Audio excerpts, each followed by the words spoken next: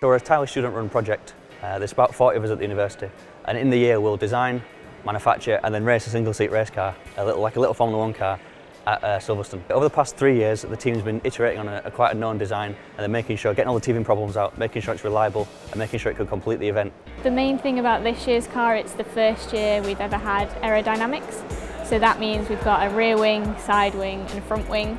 Sheffield Formula Racing has never had aerodynamics, and we're really proud that we've managed to get them designed and built.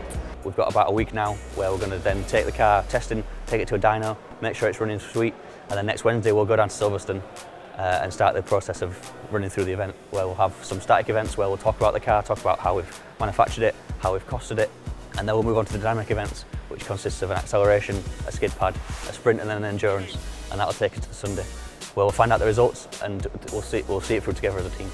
Every single year we've been improving, and hopefully we'll keep on improving. It's a really great experience. It's one of the best things that I've joined since I started university. We spend a lot of time throughout the year in design meetings, working with each other, learning new skills on software like SolidWorks and AutoCAD. And then in the Easter holidays and after exams we spend every day building the car, which is a really great opportunity to learn so many new manufacturing, design skills and really get to know the team better.